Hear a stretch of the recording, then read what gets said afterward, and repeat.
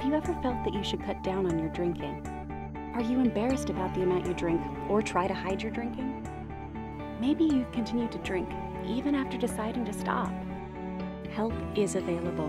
We've been treating addiction for over 30 years. The Matrix model is a proven outpatient treatment that will not interfere with work or school. We're making progress, but we need all of our residents to get behind so that we can get our veterans off the street and into some nice warm shelter and get them rehabilitated and back into society as productive citizens. When I got back from Vietnam, I was lucky. I had family, I had some friends.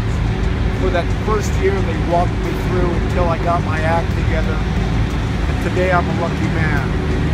And that's why I'm here every Sunday. Today we're in the midst of all of this construction going on.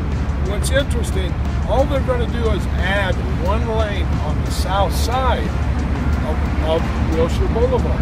But to do it, they took out part of our bushes belong to the VA property, beautiful low rose bushes. And unfortunately, there were some veterans that used that as their home. They lived and slept in there. They took that out, made the sidewalk, moved everything over. They're moving the center median over. They're spending $6 million to add a lane on the south side, and they're adding all new landscaping. You will never find us anywhere up and down Wilshire where they're adding the bus-only lane, except right here.